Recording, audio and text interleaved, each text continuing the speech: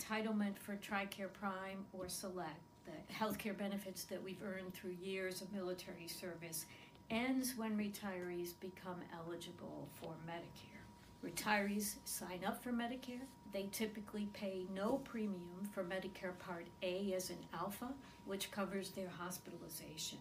Most will pay a monthly premium for Medicare Part B as in Bravo, which covers things like outpatient care, doctor's office visits, laboratory tests.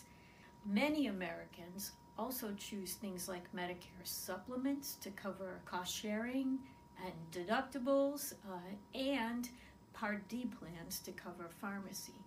Congress recognized in 2000 that military members and their families were entitled to something a little bit more. So they created the Tricare for Life program, which wraps around Medicare Part A and B.